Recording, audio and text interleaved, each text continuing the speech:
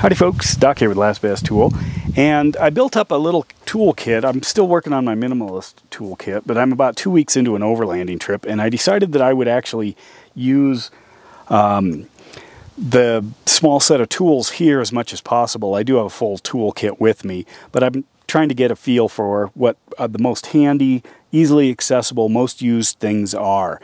And so I started with this set, and I'll go over a few of them while I put them back away into my Klein Tools kit, or Klein Tools container. This is like a hard case. A lot of people use them for their multimeters and electronics, but I wanted something that would just stay together, had some firmness to it. So I got one of these. They're about 20 bucks. So first of all, I decided to go with a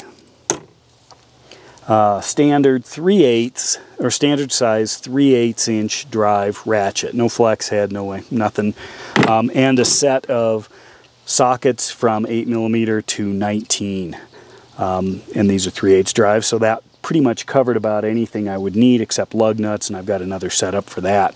So what I wanted was just the basics. I went with semi-deep as well. To supplement that, I've got a 3/8 drive bit holder, and that's important, you know, if I want to add a little bit of emphasis or I need to get in at an angle, something like that. And I also store an extra long #2 Phillips from Milwaukee in there.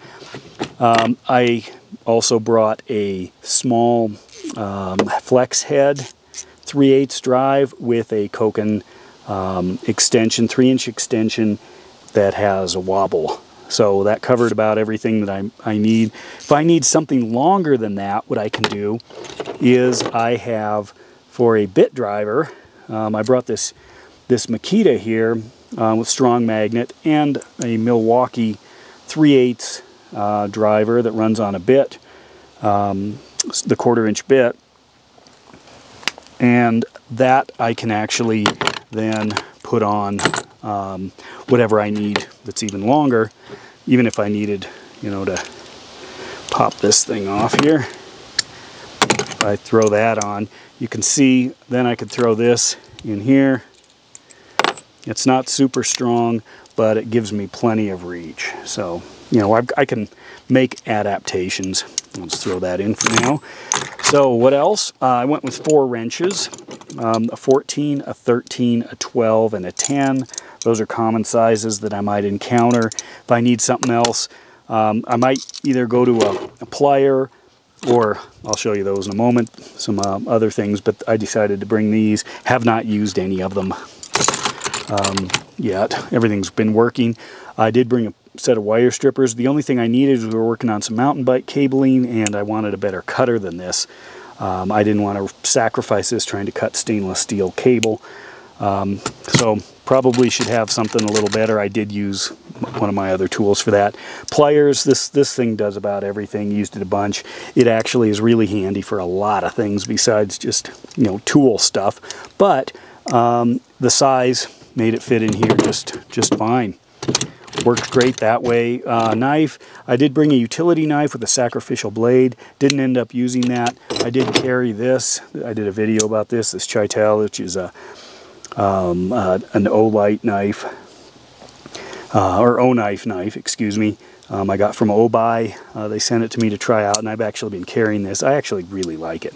It's a good knife, so that's going in my pocket. I brought a 1/4 and 5/16 inch nut drivers. The reason is a lot of RV stuff uses 1/4 or 5/16 inch screws, so those work well. Snap-on pry bar, used it a couple of times for non-tool things, you know, non-mechanical stuff. Worked great. Wouldn't leave home without it. Did bring in my pick, my favorite pick. This is the 45 or kind of the 45-degree bent tip. Love this thing.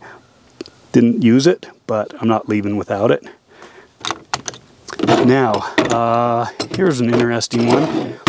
The question was always, do you bring a plier wrench or do you bring an adjustable wrench? In my case, I brought both. I used this more for a few things. It's just quick, it's simple, one-handed. This actually does a lot that this can't, but frankly, I'm going to carry both of them. That's how I feel about it.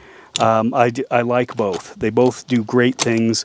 Yes, there's a lot of overlap, but having a small adjustable wrench, to me, that's, I guess maybe I'm old, so that's where I'm stuck.